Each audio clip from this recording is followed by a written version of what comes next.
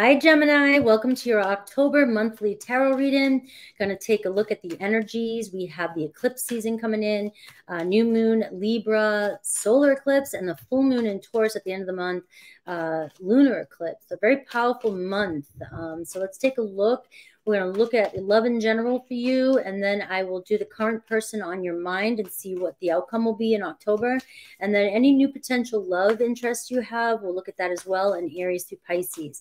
Same setup as the weeklies, just for the whole month. So hit that like and subscribe, and let's go. Gemini, let's see how awesome Gemini's month's going to be. Been picking up on some great energies for this month. A win-win outcome is in store for you.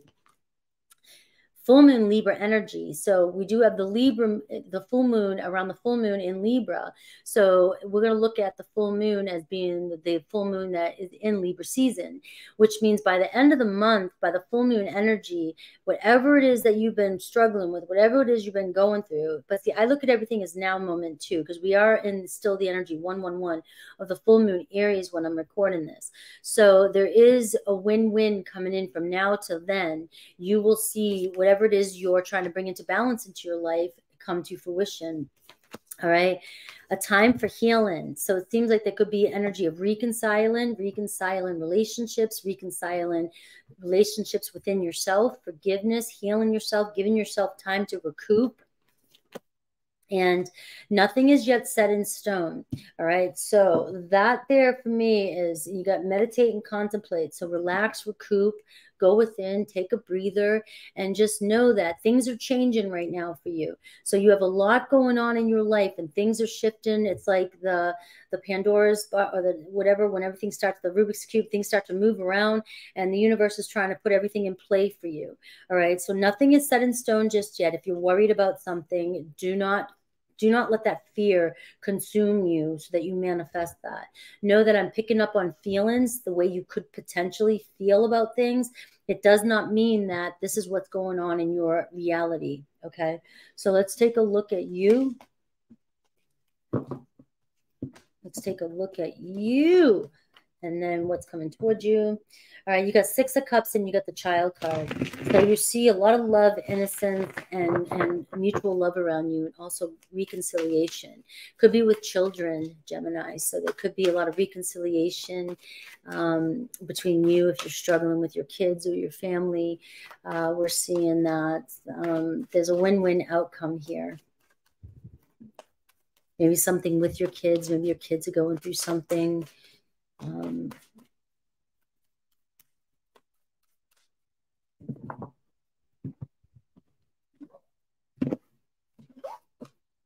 There's that Six of Cups again. So we see a lot of love. We see friendships. We see friendships growing. This is a new beginning, growth. It's taken levels of relationships to a deeper level, bringing more love into the situation. And it's just very forgiving, very nurturing, very loving energy for your overall energy. So healing energy, new friendships, new connections, reconciliations, and things like that. Just being able to heal relationships in general. So a very good month for you to just find peace and harmony within yourself and with others. All right, we got the Nine of Swords. So you are stressing, you have a lot of anxiety, maybe overanalyzing situations, maybe around the full moon energies, you're just feeling overwhelmed, your head spinning, and you just, maybe you're dealing with regret, maybe you're blaming yourself about something you said, maybe you didn't do anything wrong, and that your inner critic's on fire right now. All right, so it's about taming the beast within. Don't talk to yourself. All right. Alan Watts, don't talk to yourself. You're your worst friend, right? And if you have an energy of the Nine of Swords, you are keeping yourself up at night, telling yourself things that are not true, and you're beating yourself up, all right? So that Six of Cups energy, you got to love yourself like you would love your child, well, hopefully. All right, we got the Queen of Water here, healing, all right, nurturing your creative side, all right, compassion, love.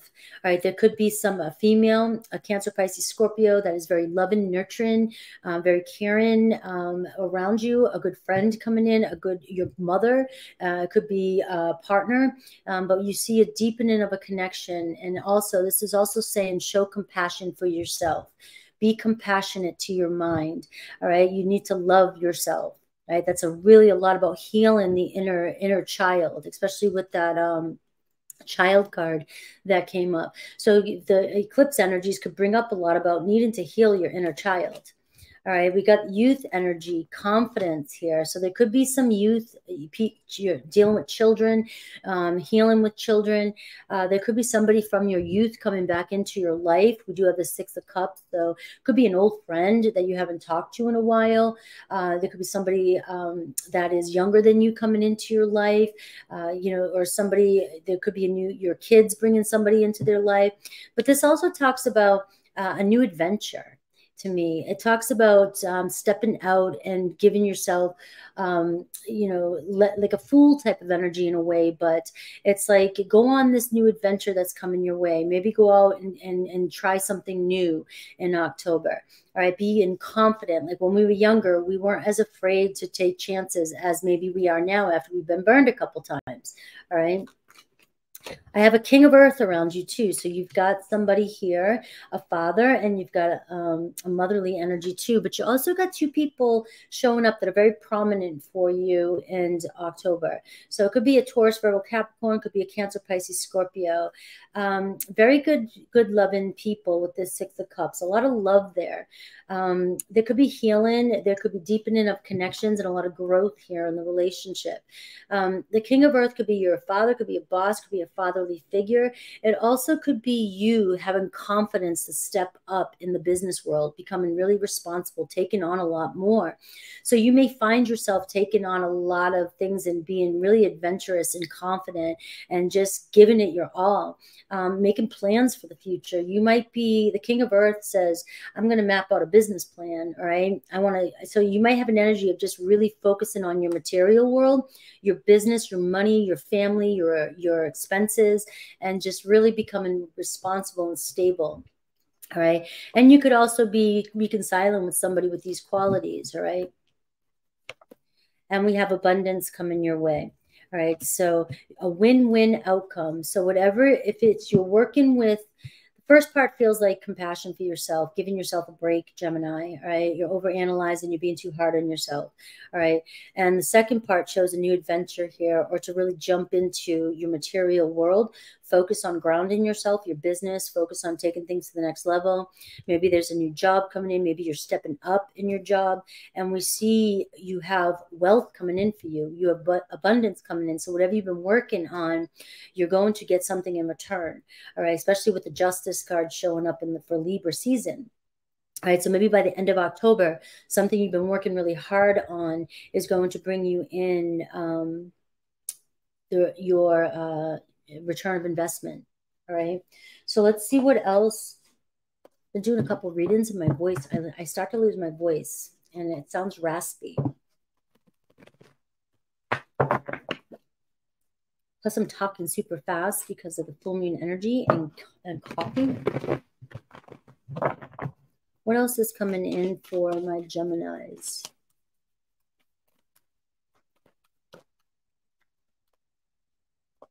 I see a card that's turned over for some reason.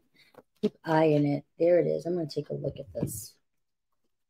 Stepping up and standing your ground, speaking up and being proud, being determined, and being focused. All right. And that's also the Seven of Wands energy. You got to defend yourself against your own self, your own mind. You might be speaking up. You might be being heard. It's about grounding yourself and knowing your power and demanding authority. You got a lot of choices coming in for you. Choose wisely. Sun card. A lot of luck on your side. So you got a big win coming in, all right? Happiness. So the light, you're going to be shining in the light, all right? So you may get noticed. Step up.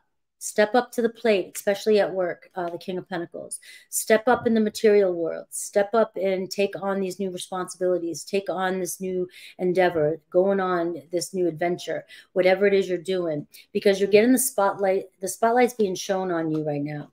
I see a lot of patience and planning. So you will be planning something new here with that King of Earth here. So you might be making a lot of plans for your future and actually getting your goals down on paper and doing a lot of work, putting a lot of work in during October. I do see the Seven of Swords. You got 3 sevens here. All right. So what I'm going to go with is that the Seven of Swords could be you letting other people get to you, or you're not trusting other people, or you might let envy or deception skew your vision. And the Nine of Swords, right? It could be projection, and it also could be that people are jealous of you because you're getting the light shine on you. All right. So just keep that in mind. I'm feeling like you've got the light shining on you, and you've got people or a person around you that might be envious or jealous of you. All right.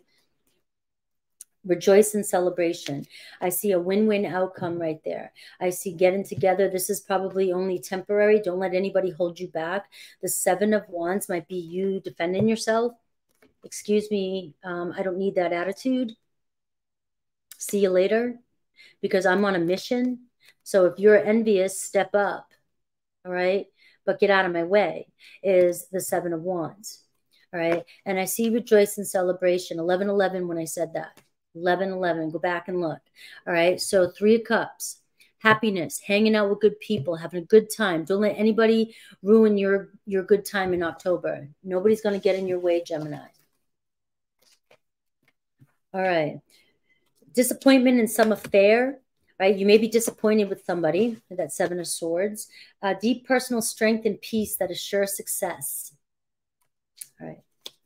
You may be cutting somebody out with a scissors card. All right. There may be somebody that is envious of you or is jealous of you. I see September here, and we just left September. So something started in September that is going to come in. And if the win-win, it could be something that started in September. And also the scissors could be something that you're cutting out of your life from September. All right. We have, and it also could be a Virgo and a Libra energy too that you're connecting to. And you could have that in your chart. I see a lot of good luck around you. The horseshoe, 12-12 when I said that. And I see July energy. So I see a Cancer energy. All right. So from now to July, and complete happiness here. So it seems like from now to July could be a really big turning point for you in your life. And that's just, I don't usually do that, but that came through. But there could be a Cancer around you too. All right. Let's see the current person on your mind and what's going on. What's the outcome in October? Got the Fool card. You got the Seven of Wands.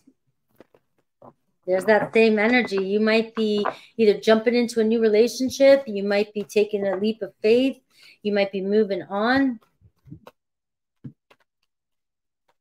But let's see the current person on your mind. The second part will be new person that, or new potential. So this person here, you may have already invested some time in.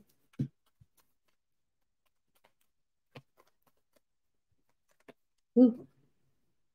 I got the Ace of Pentacles. All right, so I do see a fresh start. This is somebody who wants to make an offer with you. Scorpio energy could be a second chance, or they really, whatever decision you guys make now could really, really turn into long term, make a lot of change for the future. You got the Six of Cups here again too. So it's definitely somebody you may share mutual feelings with. They want to make an offer to you, but we got the Five of Swords and the Five of Cups. So this person is feeling kind of confused, conflicted, and in the blues, all right? Feeling kind of depressed. There's the Five of Swords too. They might be confused about something, or there's a no-win situation at the Five of Swords when two people they just blame each other, argue with each other, or can't seem to see eye to eye, or are not communicating properly. And so, again, we see the win-win. So maybe you guys will finally listen to each other, finally hear each other out. All All right, we got the High Priestess here. You gotta really, really go within and get the answers and trust yourself, right? But this person here might be holding back. The challenge is the Three of Wands, all right? So this person here maybe is unsure or of themselves, or there's distance between you guys. This person might not know which direction they're going in. This person may feel like you've closed the door on them, and that you guys aren't taking the next level, the next step.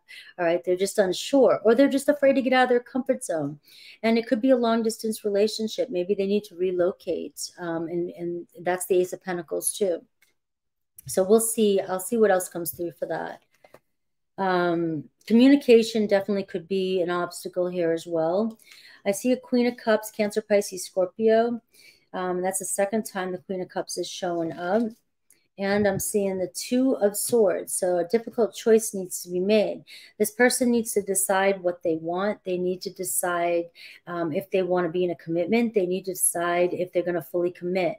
They may need to relocate and decide whether or not they're going to move in or move towards you. But it does seem like you're ready for the next step, or this person's ready, needs to decide what is the next step.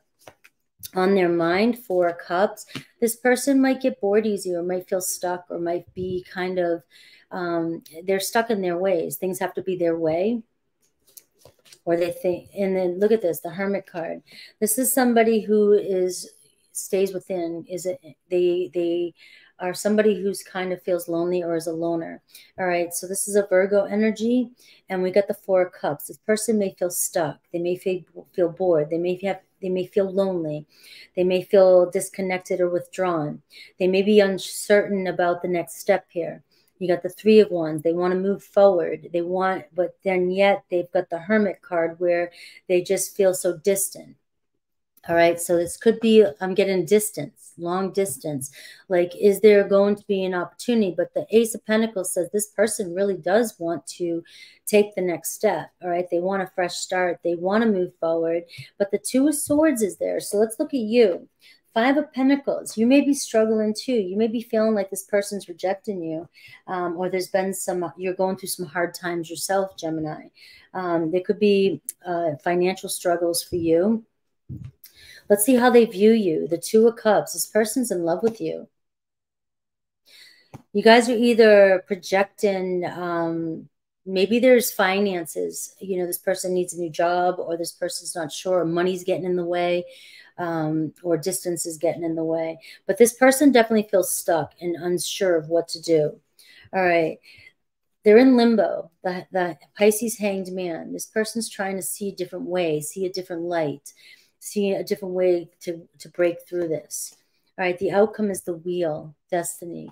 All right, they will take a risk. There'll be a way. Where there's a will, there's a way. The Wheel card will make something happen, because this person, it seems as though you got the Ace of Pentacles and the Wheel card, which is like winning the lottery. It's like luck.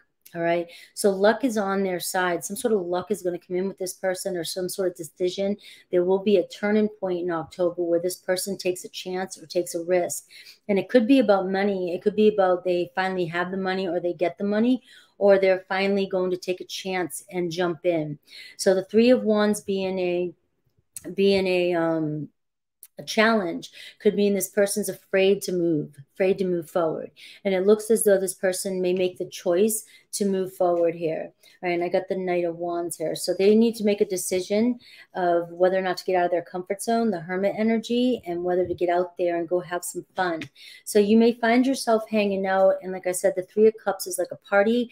It's like getting together, celebrating with this person, reconciling with this person. It could be an Aries, Leo, Sag.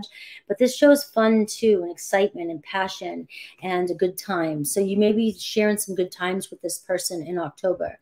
We have Taurus, Leo, Aquarius, Scorpio, Cancer. We have Pisces, Scorpio, and Virgo energy here. But it can be any sign, guys. All right, so let's see new person potential. So that's obviously somebody that you've had some time with, or you've had on your mind for a while, or you've been or are in a relationship with. Let's see new person potential. This is more for those of you that are currently talking to somebody new, and or there's a new person coming your way. Well, you got a lover coming in, Gemini. They're coming straight for you. You've got Aquarius, Libra, Gemini totally focused on you. Very strong Gemini. Aquarius, Libra, Gemini focused on you, Gemini. They could be another Gemini. All right, so you might be meeting somebody at a party. You might be connecting with somebody. Sun card, hell yes. I love when the cards do this. Hell yes, sun card. All right, so they could be sex, happiness, some of you hooking up with somebody. See this person, the sun card again, could be a Leo. There's a Cancer, Pisces, Scorpio, so it could be a water sign or a Leo. Some of you could have several people, several options.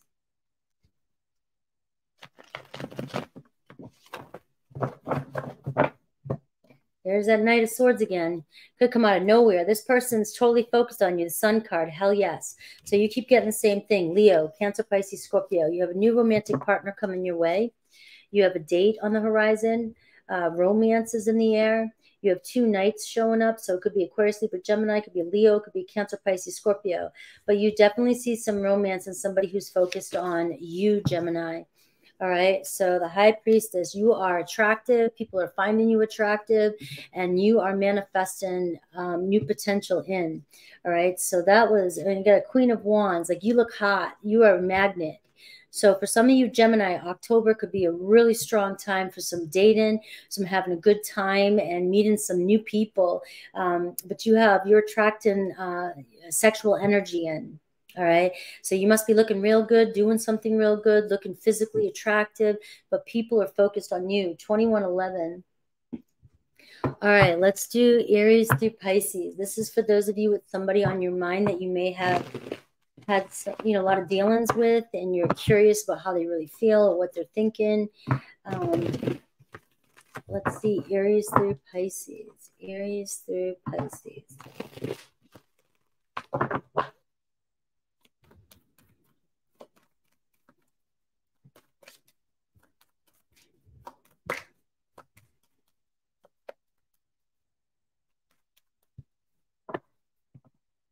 Aries through Pisces. Aries, I'm sorry. Sorry I messed up. I couldn't do right by you. Do you accept their apology? Taurus, is it possible to forgive and forget? Gemini, my heart is telling me just do it. Go for it, Gemini. All right, Cancer, you've been in their dreams. All right, Leo, you inspire me. That's the Ace of Wands energy. Virgo, being apart has been life-changing for me. Libra, I'm more affected than you know. Scorpio, if I knew then what I know now, I would have made different choices. Sagittarius, something's missing from them, their life. They're trying to figure out their own shit. Capricorn feels damaged, like they just can't do this. Aquarius, I feel safer in the silence right now. And Pisces, I don't know if I can meet your expectations, Gemini. All right, I love you guys. We have an awesome month coming in, and I'll keep up with weeklies so you guys can keep checking in with your weeklies. And I'll see you soon. Take care.